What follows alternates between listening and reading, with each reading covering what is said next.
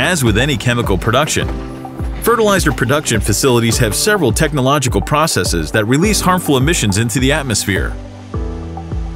Depending on the production, the composition of harmful substances differs, but the most common are sulfur oxide and dioxide, sulfuric, hydrochloric, and nitric acids, hydrogen fluoride, and ammonia.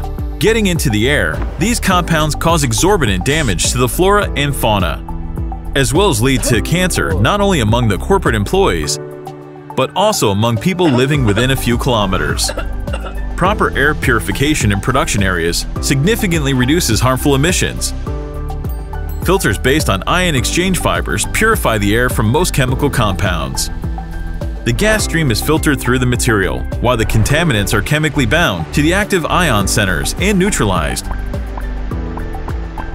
The use of filters creates comfortable working conditions, significantly reduces the risk of disease, and does not bother people nearby.